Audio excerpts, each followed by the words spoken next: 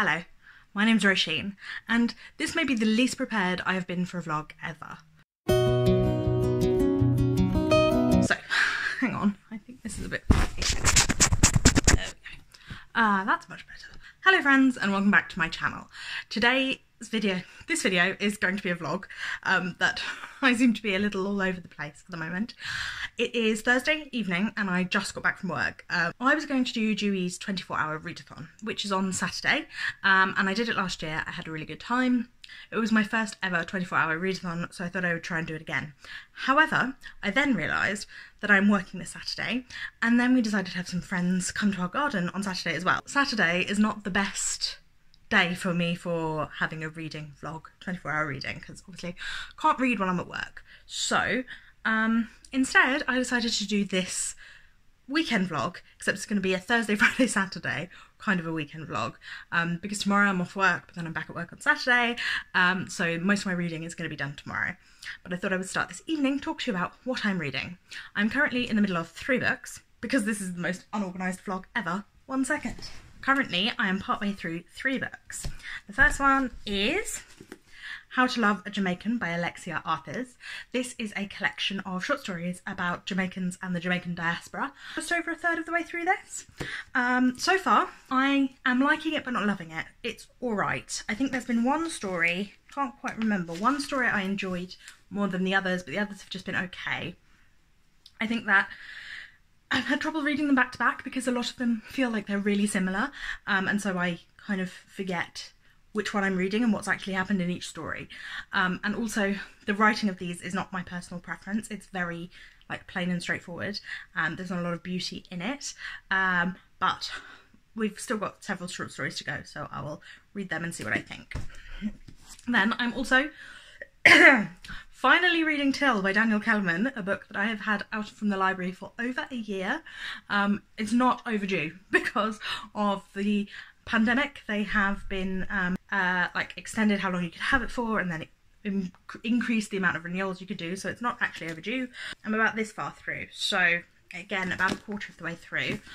So far I'm really enjoying this one. This is historical fiction set in Germany during the 30 Years' War about Tyll, who is a character from German folklore, but like transplanted forward in his time, though obviously historically for us. This was on the shortlist for the International Man Booker last year, and I'm really loving the writing. I love it so far. This was translated from the German by Ross Benjamin, and I think he's done an excellent job. I'm loving like the folklore vibes. It's kind of really quite dark and creepy, and I'm enjoying that. And then I am also on NetGalley listening to an audiobook of Segu by Maryse Conde, and this is a classic published in, well, a modern classic published in 1984, but historical fiction again. Maryse Conde is a French author from the French Caribbean. I can't remember what the name of the island is. I will put it on the screen there. The year is 1797. The kingdom of Segu is flourishing, fed by the wealth of its noblemen and the power of its warriors. The people of Segu, the Bambara, are guided by their griots and priests. Their lives are ruled by the elements.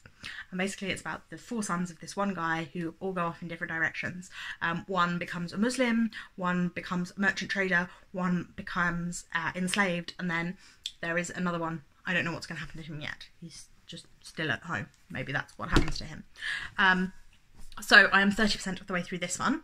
It is reminding me of Things Fall Apart by Chinua Achebe, because it's set, I guess, at a similar time, but also because it's written in quite a similar style of being like very pared back. Like there's no real description and there is no real judgment. We know what all of the characters feel about their situation, but there is no real there's no judgment of what they are doing, even when they do terrible things, which is again not my favourite style of writing, but I'm enjoying the story and the learning about it. So we'll see how we go on throughout this rest of this weekend. So I'm going to film Thursday, Friday, and maybe a bit of Saturday too. But also what came in the post today is America Is Not the Heart by Elaine Castillo.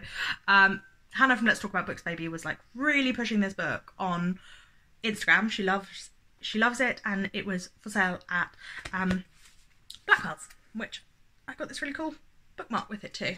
I'm reading those 3 books. This book just arrived, and we'll see if I finish these, if I move on to something else. But I'm gonna go now and make dinner. So I've made dinner. I made a chilli. It was all right. Sometimes I make really good chilies. Today was not one of them. I don't know what I was missing, but it was just okay.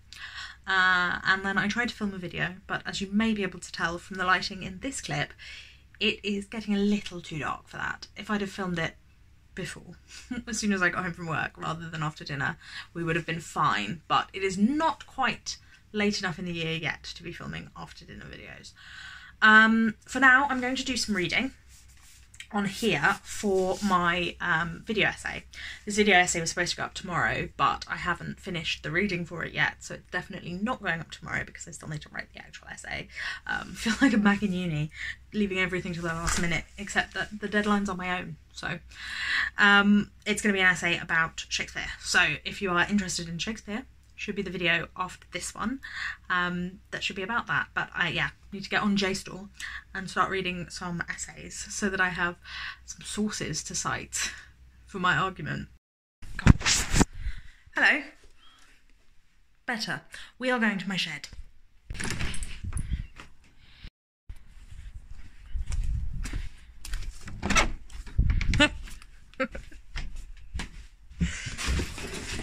There we are, shed. So my shed is where I keep my medication.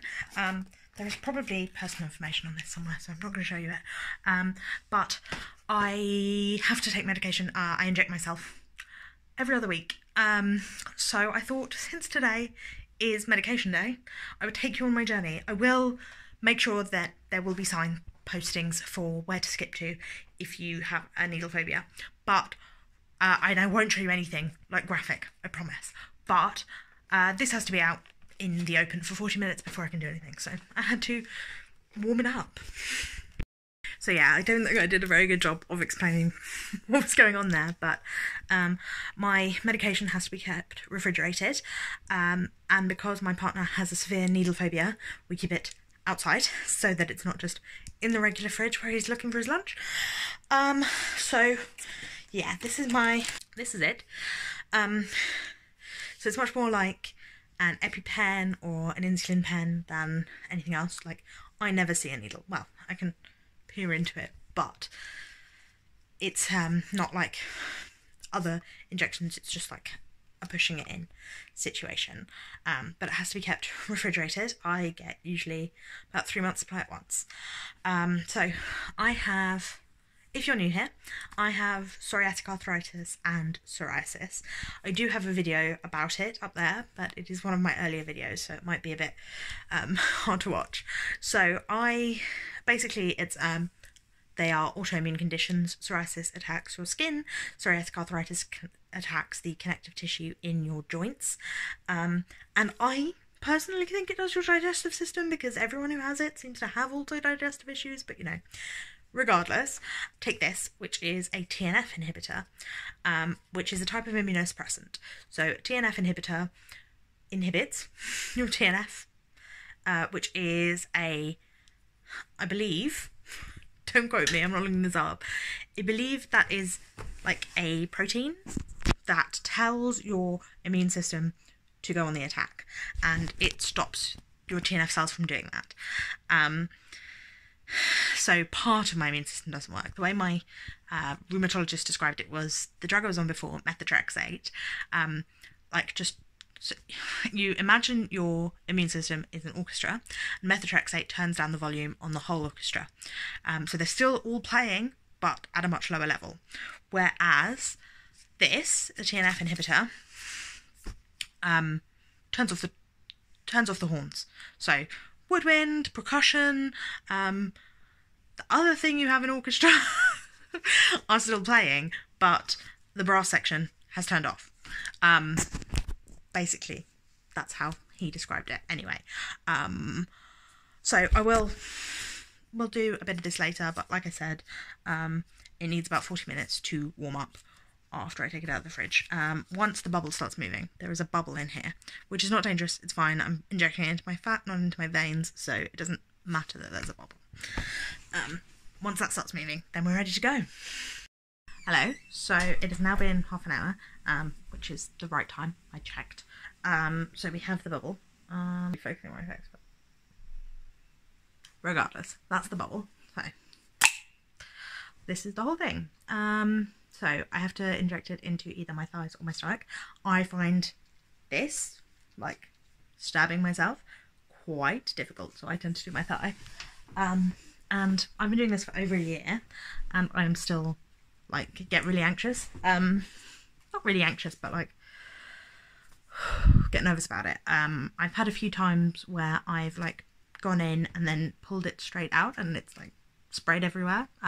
Or one time it like released without being injected, so it sprayed everywhere.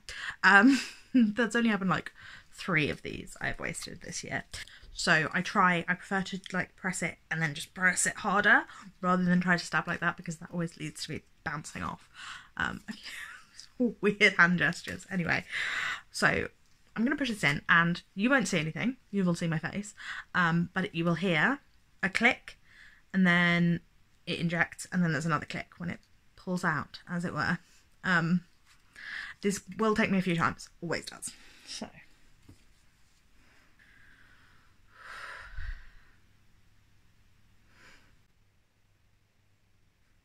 It's not really good.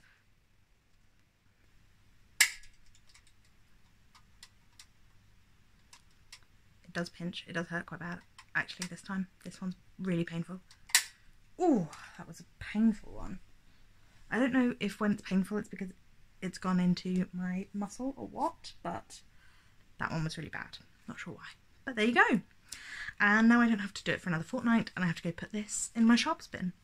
So that is the like big medication, I guess, that I take. And as I said, I do that once a fortnight. I have some other things that I take. I have a lot of over-the-counter medication in my bedside cabinet, but I also have some other prescription stuff that I take every night, and then that's it. Like, I don't take a huge amount of medication because I have such a strong reaction to a lot of medication, like like I've been through a load of different medications for various things and they ended up being worse than my actual conditions. So I think like I've just got a really sensitive stomach that reacts to everything, so I have to be really careful with medication that I take that way. So obviously the injection doesn't cause that, and the other stuff I'm on is like a lower dose stuff, specifically because my stomach just can't handle anything. Yeah, so that's that. I'm probably gonna have a bath and wash my hair now, and listen to my audiobook Segu in the bath, and then we'll get out and we'll do some more reading.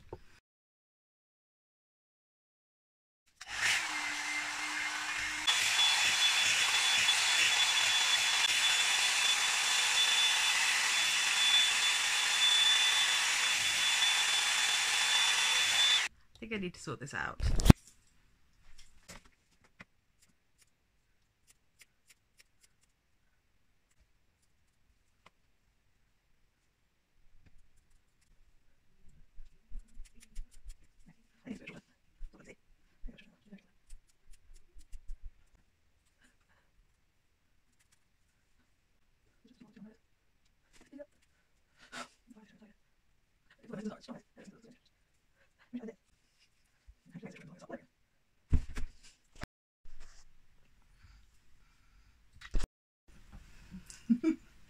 Okay, so now it is time for me to shoot a quick video for today, because I am really unprepared at the moment. I need to get ahead, but I am very much behind. So I'm going to shoot that video and then we will move on with our day. I haven't actually done any reading yet today, and it is midday, so I would clearly be failing if this were an actual 24-hour readathon, but it's not, so I can read as much as I like. But first I need to shoot this video, so then I'll get back to you later. Hello, so still not done any reading, but we are going on an adventure now. We are going to the garden centre and then we are going to the supermarket. Super exciting.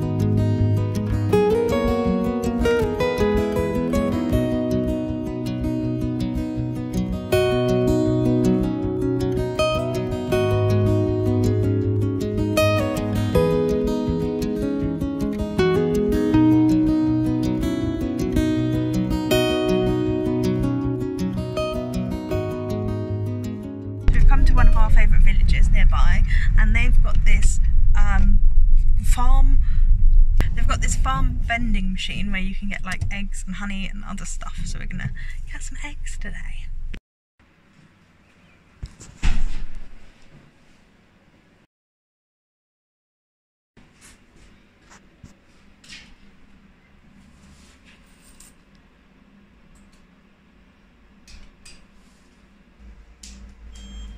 Thank you, and goodbye.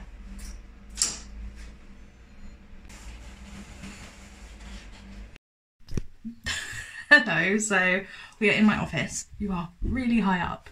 I haven't like worked out how to do filming in here yet. When you're on the desk, you're like way too close to my face, but now I feel like you're like leering down at me a bit. It's like a MySpace angle. And you can also see the stuff I haven't organised in here. Anyway, I am going to start editing my video for today. This is really late to be doing this. It's already 4 o'clock. I didn't realise quite how long all of our like errands would take.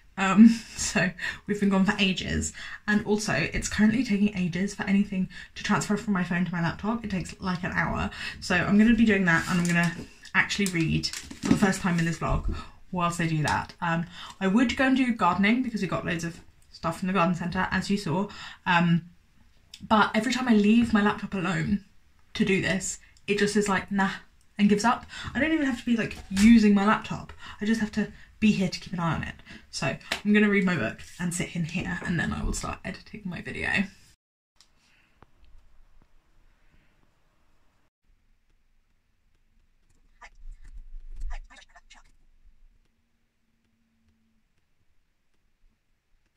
Hello, so I have edited that video and it is up and ready to go live soon. So I've come out into the garden to repot some of the things we got today. It is way colder than it was earlier. Earlier it was like 16 degrees and super sunny, and now there is no sun in our garden and the wind is chilly. But I'll take you on a tour of some of our vegetables, and then I'm going to listen to my audiobook of Segu whilst I do the repotting. So in here we have our lettuces. We have Lollo Rosso, custom come again lettuce, and Little Gem. And then, I don't know if you can see that, we've got some radishes that I planted from seed that have already started to come up because I only planted them 2 days ago. Then over here we have way more lettuce, and then that is red cabbage. These are globe artichokes, or at least they will be. That is some spinach. Here we've got some leeks. We've got some in there and some over there. And then I accidentally left these out in the frost, so this is a tomato plant, but I don't think it's going to survive. And we've got this tomato plant as well, and then we've got this cucumber, and these are all tomatoes, and then those are purple sprouting broccoli. Is a hedge. Doesn't look like a hedge yet, but it will be a hedge. It's kind of a mix of different fruiting varieties. So we've got plums, pears, bramble, like a blackcurrant, and hazel, I think, and maybe some damsons in there, all mixed together. These are flowering currants, so we should get some red currants off them. That's a rowan, so that's not going to be food. These ones are bird cherries, which you can't eat, but you can make booze out of them. And then also they're really good for like pollinators and birds. Love the bird cherries, obviously that's why they're called bird cherries. This is a rose, so entirely unedible, but it was my present from my boyfriend's grandma. This, we're not sure what it is, but it is a fruit tree. These are all fruit trees. I think they might be blackthorns, that would be sloes. This one over here is a raspberry. These are strawberry plants, so we should have some strawberries on there later. And that one is black currant, I think. Yeah, we have blackberries in the bramble and then black currants. But yeah, these strawberries are looking really strong, so that's good. And I've also got some seeds that I need to start planting out as well. Oh, actually, we've got a tray here which looks a little dry, so I will water it. It is hopefully going to be Brussels sprouts. And then my boyfriend set me up this like potting station because I have arthritic spine, so bending, lifting, all that's quite difficult. So everything is at kind of sitting height so that I can sit and pot. So I'm going to do some potting today of some of the stuff over there that's like in smaller pots and spread it out a bit. And I might also repot the basil and the coriander that we bought today in the supermarket. We bought to eat them, but I might try repotting them and see if that makes it last a while longer, so we can get some basil and coriander. Not basil, mint. It's mint and coriander. Yes, and then I'll probably wait till Sunday till I do any more seed planting, because it's kind of late in the evening. I'm kind of cold. So I don't want to do too much, but on Sunday I don't have so many like errands to do during the day, so I can do more planting.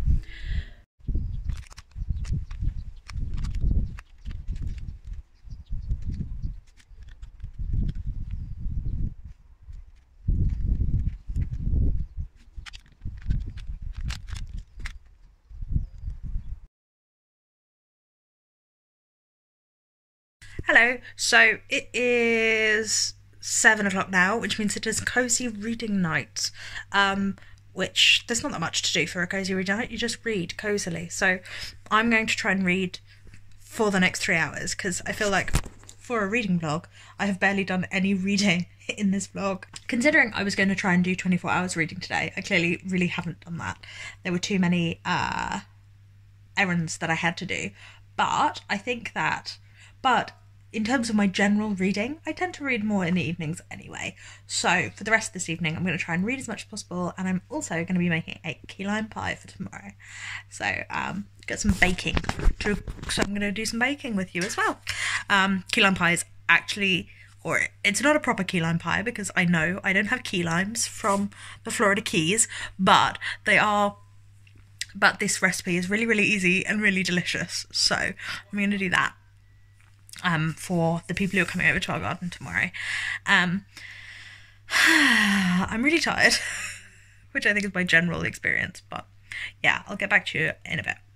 Hello, okay, so I am now halfway through Tyll, and the second part was so entirely different from the first part. I still really enjoyed it, but we've jumped forward like over the 30 Years' War, so the first part was kind of before it, and then the second part's after it, and it's written in an entirely different way. It's really interesting. There's lots of like direct address, breaking of the fourth wall or whatever, and it's really concerned with stories and how stories are told, which I guess makes sense because he's utilising a character from folklore, but it is really interesting. There's a lot to think about in this book, so I'm looking forward to reading the second half. But right now I'm going to go make a key lime pie, so I'm going to go back to listening to Segu, and I'll show you my pie as I make it.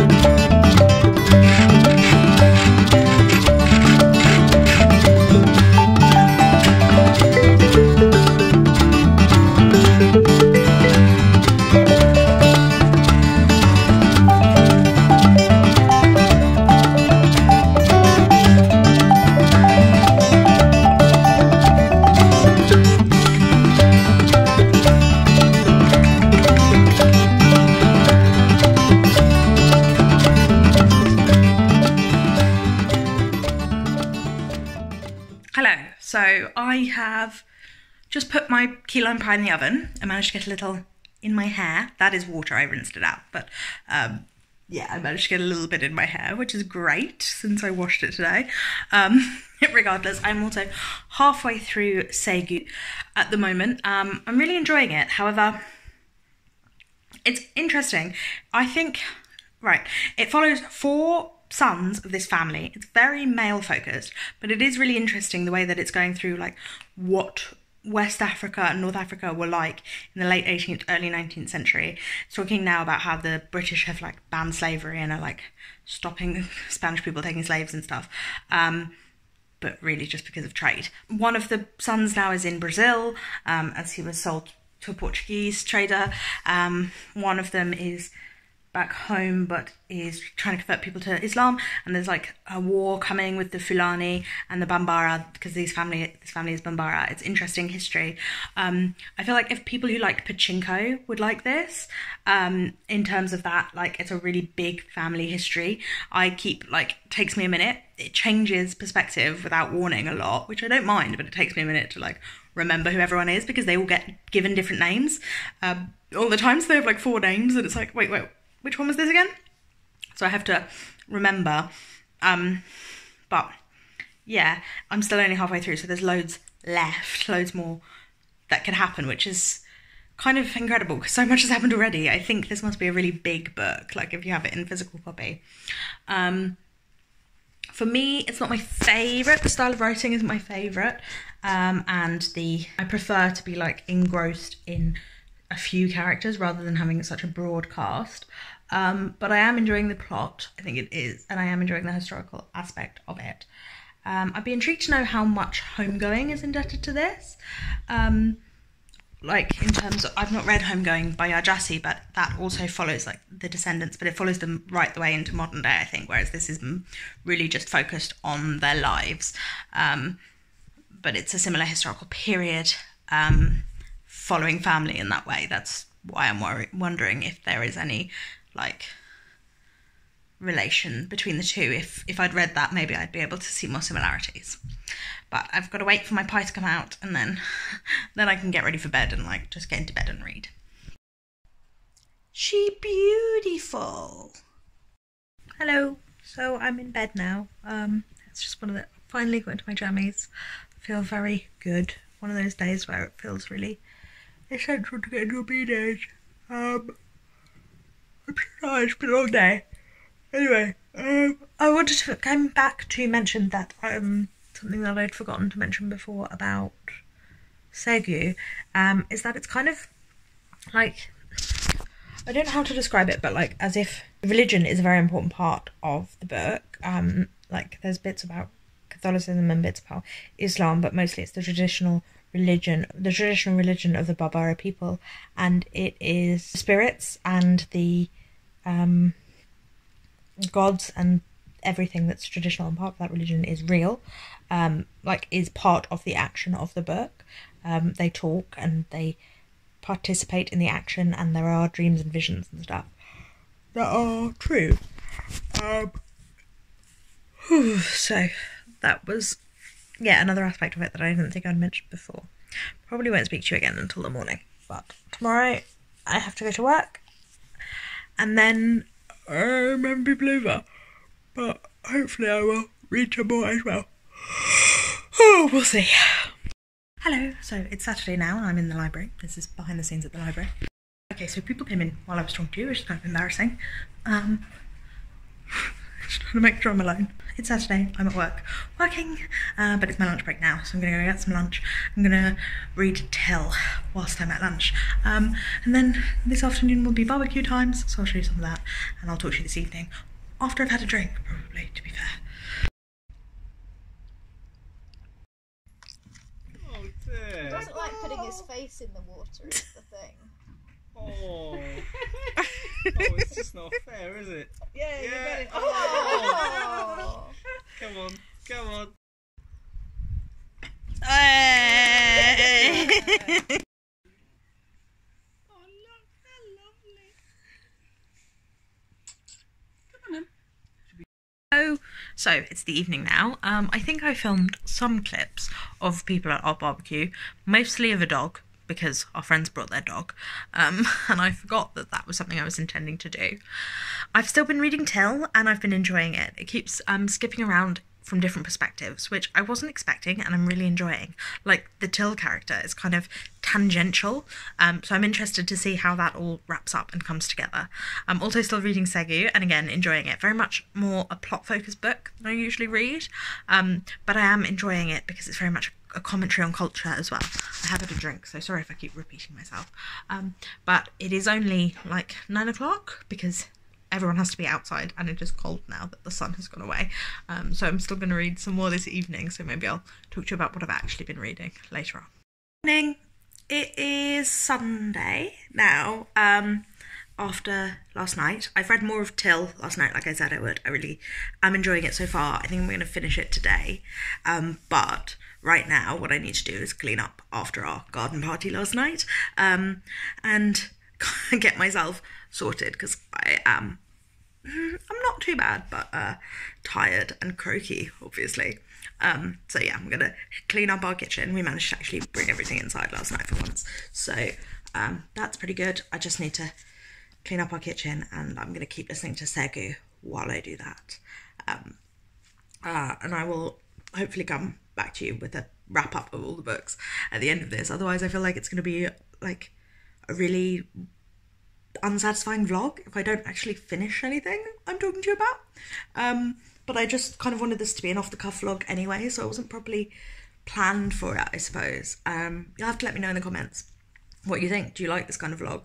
Like, I've watched vlogs by like Jen Campbell where she reads books but she doesn't finish them in the vlog, and it's just kind of a vlog of her week rather than specifically, these are the books I'm reading, this is what I think of them all the way through. So maybe it works for something more off the cuff like this, as opposed to my like challenges where I actually am supposed to be talking to you about the books. Let me know what you think in the comments, because I'd love to hear from you so that I can make sure my content's the thing that you want to watch. Yeah, I'm gonna go clean. Not my favourite thing to do. Hello, so I tidied up the kitchen and now I look like a scrubber because I have decided to tidy everything. Like this should not look like this, so I am tidying. We had built-in wardrobes here, and we took them down because they weren't the greatest, and this was underneath. This wallpaper was underneath, so we need to take that down too. But first I need to tidy. So I have got myself into a tidying space. I've just found that I am Spoonie life drowning in codeine. I don't take this that often. I mean, obviously opioids, addiction, etc. It's not that high strength codeine, but the main reason I don't take it that often is because the pills are massive, and oh, I've also just been replanting some plants, that's why I've got terrible nails. I feel frazzled, I'm all over the place. Anyway, yeah, the reason I don't take it that often is because the pills are massive, and I have a problem with my esophagus, and swallowing massive pills is a big problem.